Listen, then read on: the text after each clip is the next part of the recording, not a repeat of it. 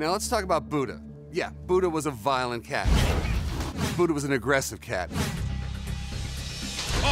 At one point, Buddha tagged me so hard, I didn't feel my hand until the next day, and that's no joke at all. Can you be cool? Ow! No, you can't. Ow, my God. We were at the end of our rope with Buddha. He was biting people, attacking Hector. Rick would laugh at Hector, his roommate, friend of 20+ years, or anyone else who got beat up by his cat. Somehow, he found it funny. I got along with Buddha fine. It was the other people that had issues with Buddha. Well, this is typically what happens. It's absolutely terrible. Hector and I had an emergency kit dedicated to Buddha attacks. Friends would come over, Buddha would attack, so we needed to have an emergency kit handy, nearby, always. I have never seen an emergency kit dedicated to the cat. Not only that, it was Velcroed to the side of the couch. The major issue with Buddha and Hector and I was that Buddha was kind of my cat. Hector had issues with him because he bit and scratched sometimes, and I was pretty nonchalant about it and thought, you know, Hector should deal with it, and Hector thought I should deal with Buddha. So not only were we dealing with a big, aggressive cat, we were dealing with a big problem between these two roommates because there was such a disconnect. One of the main issues we had was there was a Buddha-free zone, and that was Hector's part of the house in the back. So I really had to get rid of, first of all, the Buddha-free zone. We had to invite Buddha in. We actually had to roll out the red carpet for Buddha. I needed to have Buddha share Hector's space, even though I know that was really scary for him. Some of the best assignments that Jackson gave Hector and I for Buddha were playing with him more. When you play with Buddha, he chills out. He's not going to attack and bite people.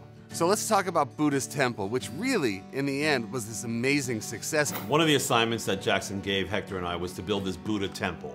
And it was pretty much for Buddha and for Hector, me too, but mainly for Buddha and Hector. I wanted Buddha to be invited into people's world. Hector, for sure. We wanted to build Buddha's temple in Hector's space, but also I wanted all of Hector and Rick's friends to come in and make offerings. I am bringing this peace offering, a lovely flower. Because the way they perceived this cat was that Buddha was the devil. They really had to approach him in a different way because perception can be reality. If you treat someone like the devil, they will act like the devil. It was a really huge success because the other part about it was visually. It was beautiful. It was this way of saying, we have a cat named Buddha and he rocks. Even though Hector's not here today, Hector and Buddha are living peacefully.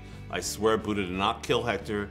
He's around, he loves Buddha. It's like a different world, different house. After Jackson's miracle cures and the homework that we did, Buddha lives up to his name. Buddha's pretty mellow, he's cool, he plays, he's not attacking people. We have friends with kids that are coming over and they're pretty safe around Buddha now.